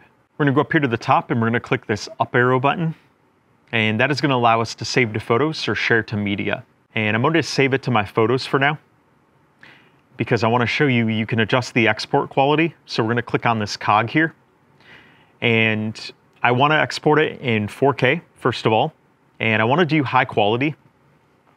Even if you're sharing it to a platform that's going to compress it, which most platforms are, I recommend doing the high quality. But for the codec, I recommend doing H.264 because, as it says here, it is more compatible with devices, and that clip is generally just going to play better for most people when they're watching it. So I'm going to click continue, and then it's going to finish saving this here. Usually it doesn't take too long. If your clip is longer than like 30 seconds, it might take a little bit here, but generally it's pretty fast. It's going to tell you the media is saved. And so if I didn't want to do that, if I wanted to share it directly to media, I can do that here. And let's say I wanted to share this to YouTube, it's going to offer you the same export quality. And then when you hit continue, it's going to auto open your YouTube app. And then you're going to finish the sharing process in the YouTube app. And if you wanted to share to Instagram or Facebook, you would just click those icons and it's going to offer you the export quality once again. And then once you've adjusted that, you're going to hit continue. And then when you hit continue, it's going to finish preparing the clip, and then it's going to transfer you to that app on your phone to finish the sharing process, which is pretty cool. So I'm using Instagram as the example. It's going to prompt you. It's going to say, GoPro Quik wants to open Instagram. You click open. It's going to open the Instagram app. And then it's going to give you the options here if you want to make this a story or a feed. So you're then just going to go through those steps on Instagram and share it. Now, of course, if I was sharing this to Instagram, I didn't want to use the 16:9. I would have wanted to use the 1:1. So something to keep in mind. The 1:1 or the 9:16 are going to be best depending on how you're sharing it on Instagram. So that's the basics of how you edit a video on here in the Quik app and the different buttons and what those do. I'm going to show you one other clip here, and that's going to be a photo. So I took a lot of test photos on here too, and I wanted to show you what you can do with those on here. All right, and once that media has loaded, I'm going to go here and select a photo. All right, so I'm going to select this photo right here, and I'm going to click the download button in the lower left here. It's going to copy it to the Quik app. I'm going to click View Media. All right, so generally with the photos, I recommend doing at least a little bit of editing before sharing. Now this one definitely needs some editing because that tree there on the right-hand side looks kind of ridiculous because of the wideness of the angle and how close I was to that tree at the time.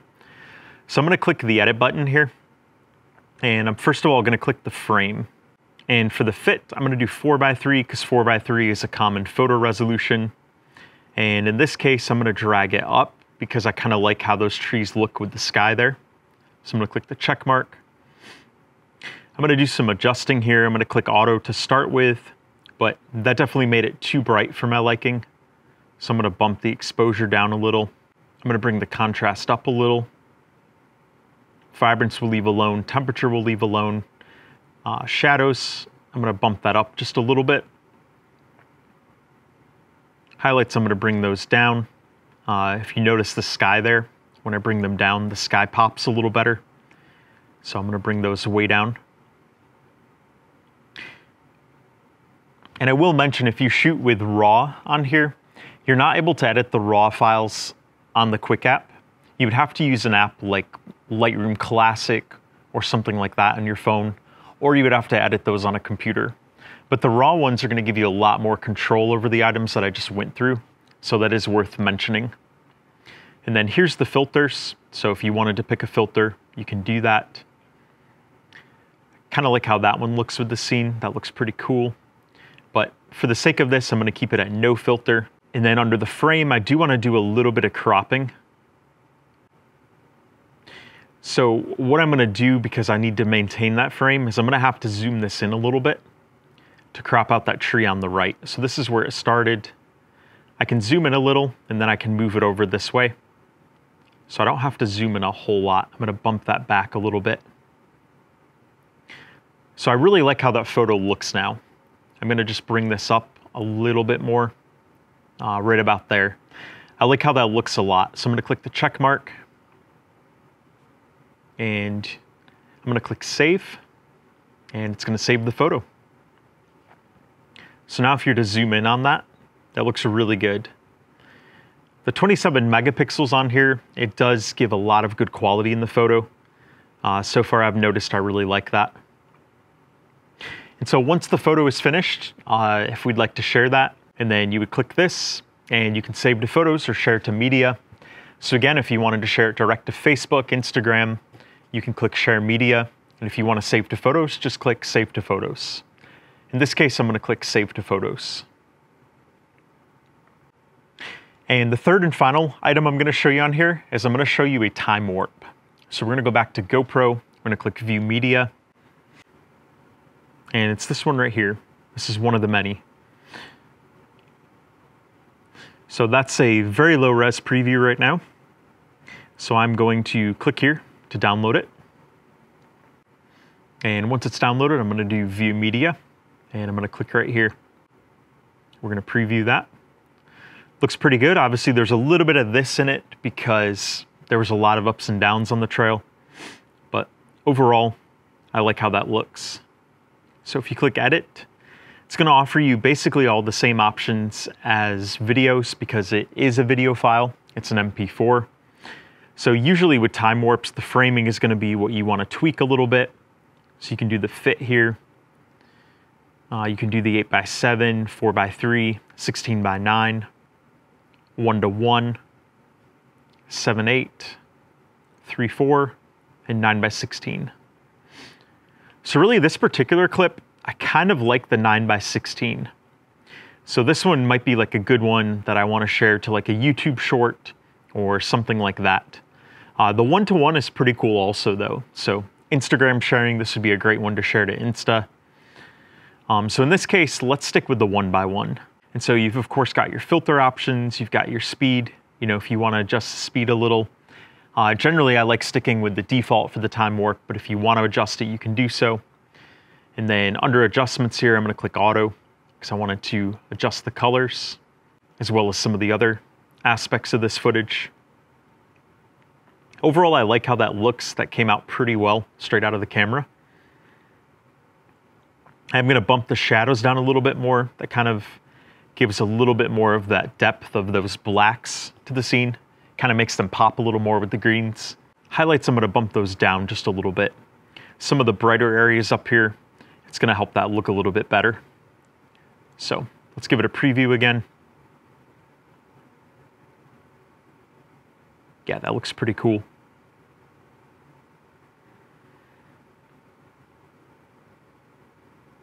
All right, so I'm going to click save, and it's going to save our clip.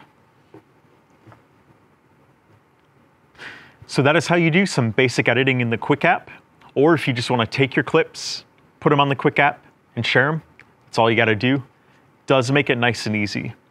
Now, if you do decide to upload your stuff to the cloud, you're going to see that here under cloud. And in order to do that, all you have to do is go here and set up the auto upload where it says set up now. It's gonna search for Wi-Fi networks, and then it's gonna prompt you to go through that process. Then anytime you're at home and you have this plugged in and charging, it's gonna do the auto upload. It's gonna start on its own. You're not gonna have to tell it to do that. And it does go pretty quickly, which is great. And then where it says the GoPro has new footage, you click download. It's going to download all of that footage into your Quik app. So that's important to note what that's gonna do. Like I said, I don't want all of my footage, so I'm gonna click cancel here. But if you did want it all at once, it's gonna do that. Well, there you have it. That was my complete ultimate guide for beginners for setting up the GoPro Hero 11 Black. If you made it to the end, congratulations. That was a lot of content. I'm really excited about all the new features GoPro added to this camera, and I'm gonna be using this camera a lot. And until we talk again, happy GoProing.